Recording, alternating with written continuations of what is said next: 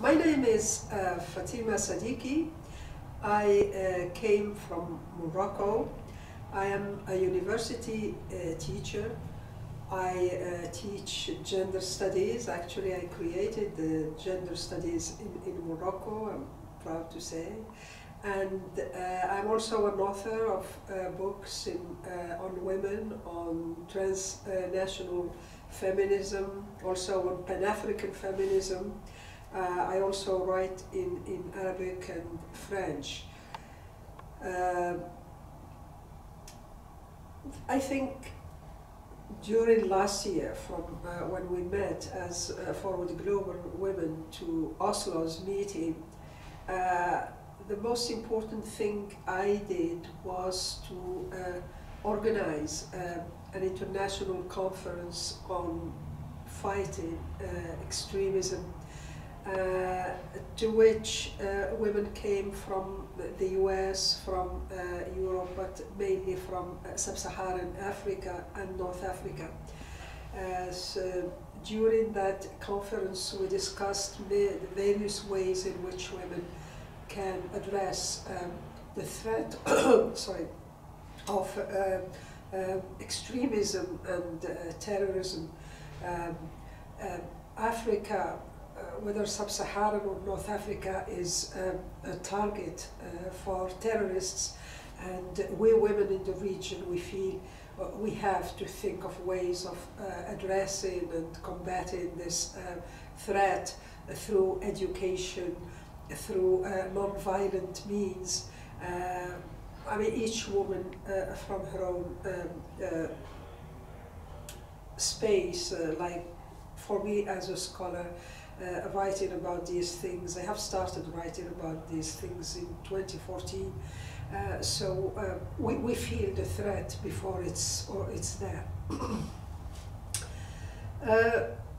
In these troubled times, women in civil society, in my opinion, can do a lot, not only at the level of academy, but also in civil society.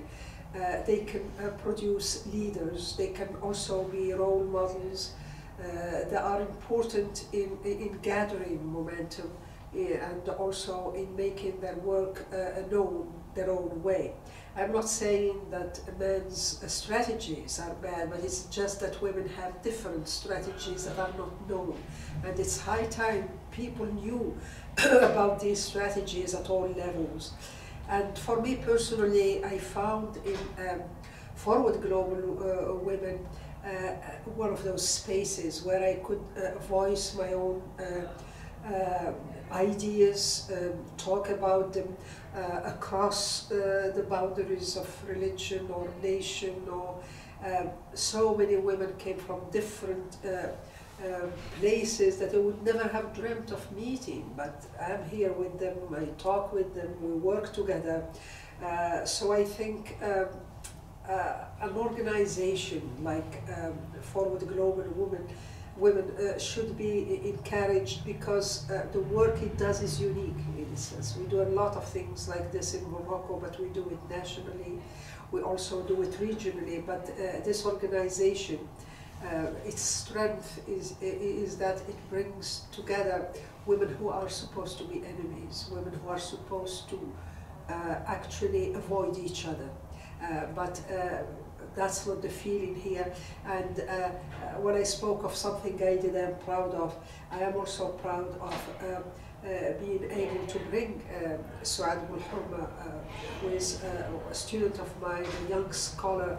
I am sure that a lot of taboos are now broken for her, and I see her fulfilled and happy, and I didn't tell her much about it. I just wanted her to have this experience, and I'm very happy to report that it has been a great experience for her, and for me it's also a personal success, a personal victory I am proud of, and I am sure it's not going to stop there. She's going to go back when maybe as a better person, and she's going to rise and shine also, and also influence other youth in my country.